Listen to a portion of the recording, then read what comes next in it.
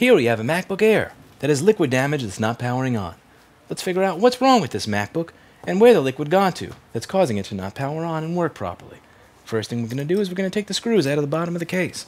Memory, all alone in the moonlight, I can dream of the old days, I was beautiful then.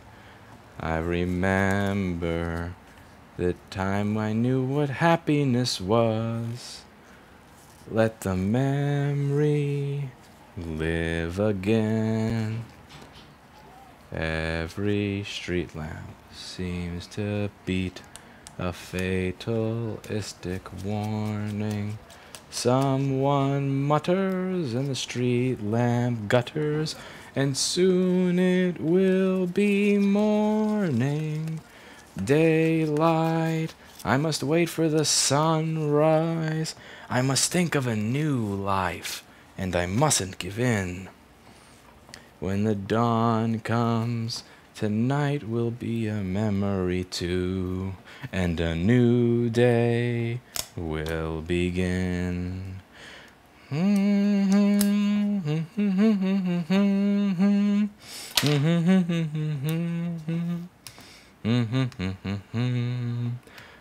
Burned out ends of smoky days, the stale cold smell of morning.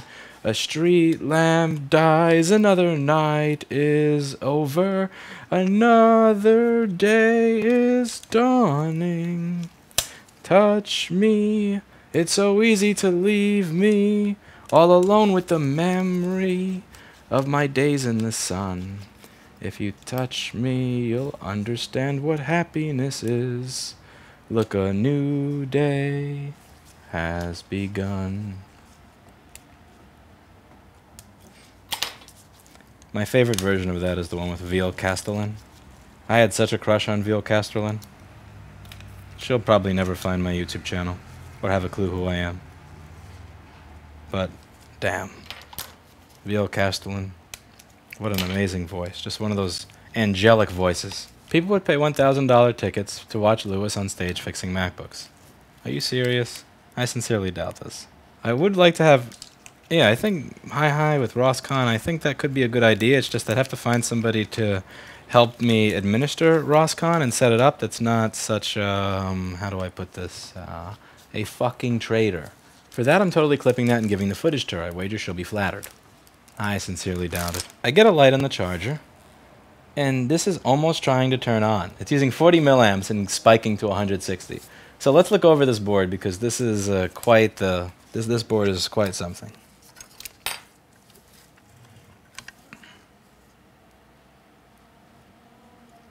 Can you imagine if Veal Castellan actually showed up to sing at RosCon? Oh man. I could die happy right there. Or Rachel Tucker. If I could get Rachel Tucker to sing there. The best. Absolute best. Or Ruby Lewis. But that, no. What are the chances of getting Ruby Lewis to show up to RosCon 2020? From Cirque du Soleil. Am I aiming a little too high? Am I aiming a little too high to have Cirque du Soleil singers showing up at my conference? Probably. First thing we do here.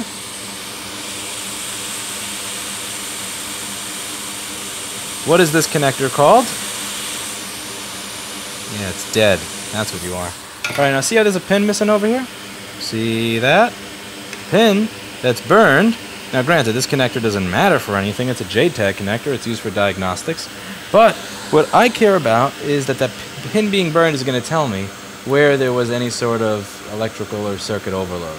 That's what I'm interested in. So I'm going to open up a schematic in the board view for the 820-00164 and check that out. PP3V42. Okay, so PP3V42 had some sort of nonsense on it. So everything on that line I'm going to expect has been a little bit jumpy. And that's likely because liquid got on my regulator, which means that the 16 volts coming into there was likely sent to everything on that line. Great! That's just great. That's going to make me very happy. Now, it is still putting out PP342. Do keep in mind that we did get a green light in the charger. We wouldn't be getting a green light in the charger like we did in the beginning if the one-wire circuit wasn't working. The one-wire circuit is going to require PP342 to be present so that the two logic gates as well as the SMC can be powered, which they're not powered if PP342 is missing. Yes, chances of Ruby Lewis showing up at RosCon. Negative 50. I wouldn't even put 1% on that. I would put a negative percent on that. She would say no to that before she even knew it existed. What if she showed up and sang a song about wanting an iPhone 4? Where is my iPhone 4? I want an iPhone 4. Get the fuck out of my store. We are closed. It's you. Oh. He's so amazing. That's the other thing, is that the million subscriber thing's not going to happen anytime soon. YouTube algorithm started doing that thing where it takes me out of people's feed. Because you know something's going wrong. What the fizzly fuck is that? Holy moly. What did you do, dum-dum?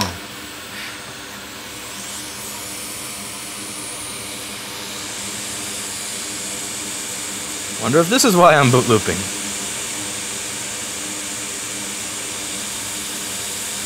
Aw, CD3211. That's so cute. That's before they use CD3215s. Thunderbolt muxing chips from yesteryear. Adorable. It's adorable. Someone says, gotta push those mainstream media channels on YouTube. Yeah. Because I've noticed recently, I noticed that my view count had went down considerably. But it also happened at the exact, which I don't care, my view count is going to go down because my content is fucking boring. But what I noticed is that the view count was going down at the exact same time that a bunch of people were saying, hey Lewis, I just noticed that I'm not getting notifications when you release a new video anymore. Hey Lewis, you're not showing up in my subscriber feed. Like, expect me to put time and effort into this effing platform? I'd damn near rather learn to code.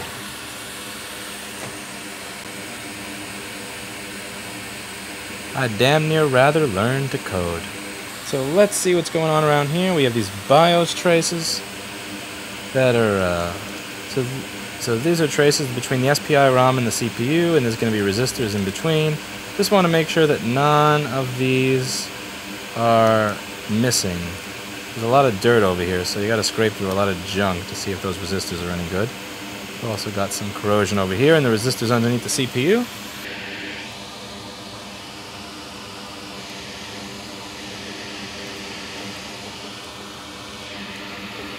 Memory, alone in the moonlight.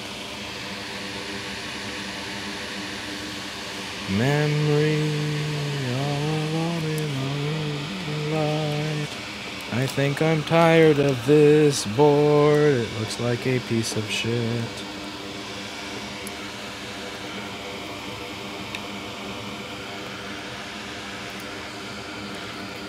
Burned out ends of smoky CPUs. The stale code smell of failing. PM Sleep S4L dies. Another repair is over. Another touch bar is dawning.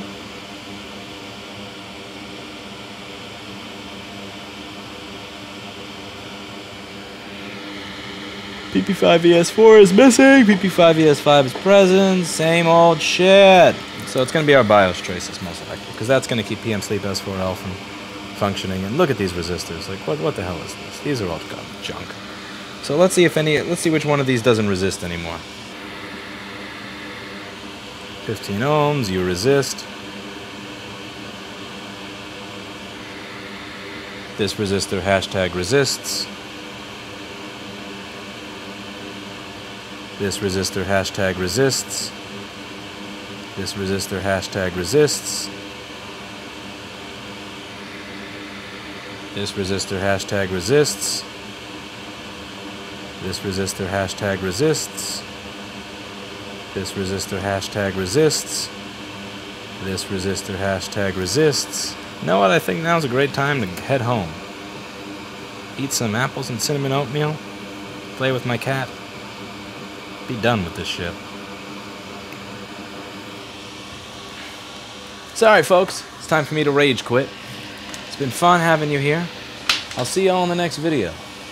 Thank you very much for watching, and as always, I hope you learned something. Have you bought our green UV curable solder mask? But you're not sure how to cure it?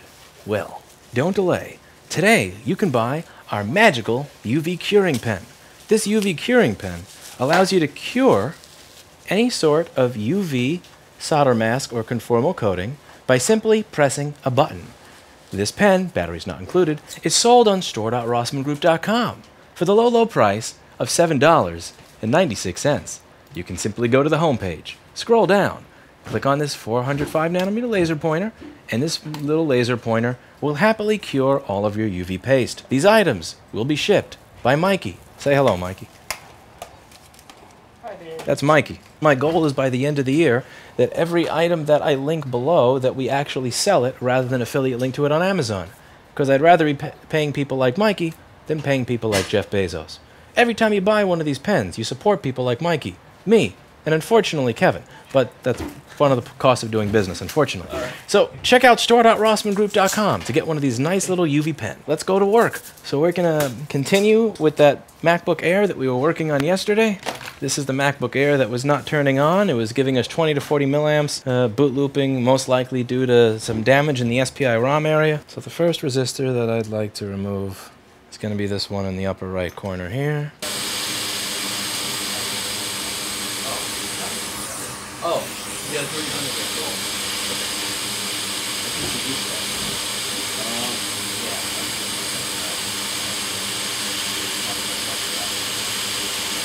Okay, I took all those resistors off, and it was only one of them that I actually needed to take off. And as usual, here's the fun part, is that the resistor that I took off that needed to be taken off was the last one. You see how that worked? I took every single one.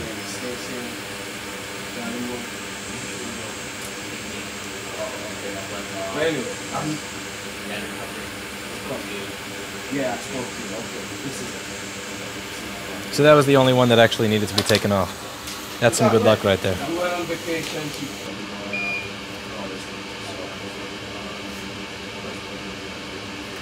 She knows that. Yeah. You currently work on Macbook. Oh.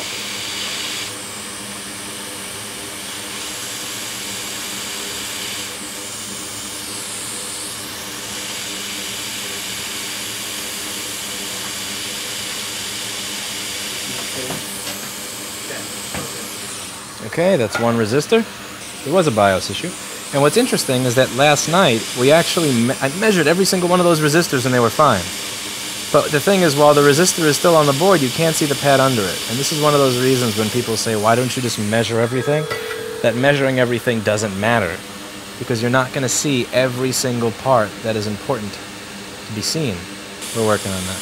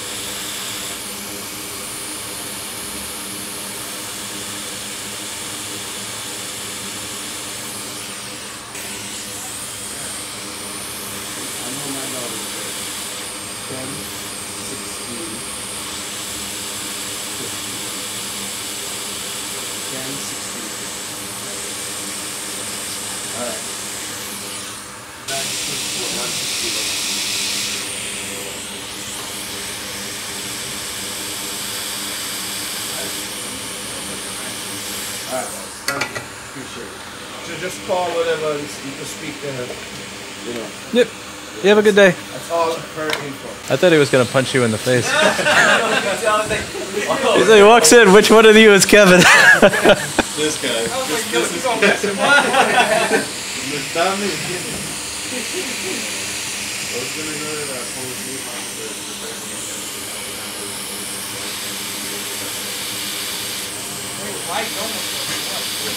Let's see if we get a fan spin now. We would be pretty happy if after all this we get a fan spin. Well, no, why? Okay, so when I hit the web browser on this thing, Yeah. it was opening multiple tabs, and the top tab was just porn, man. I tried keeping a straight face.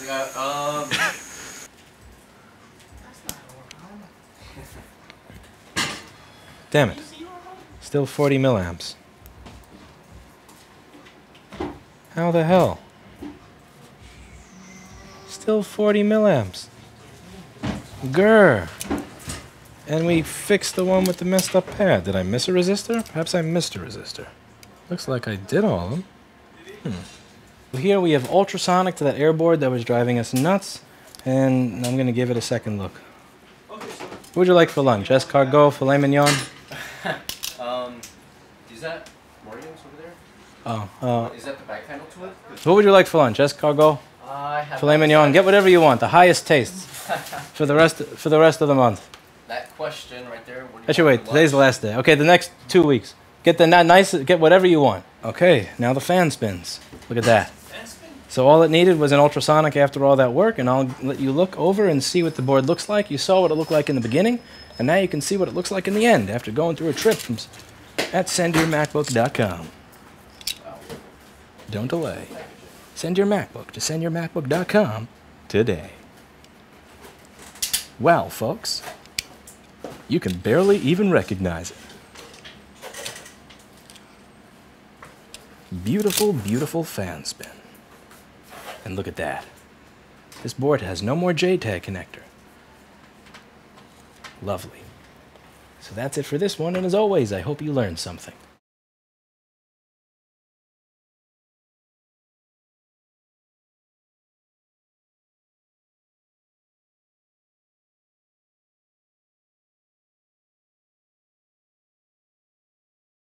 Do you have a MacBook that needs to be fixed?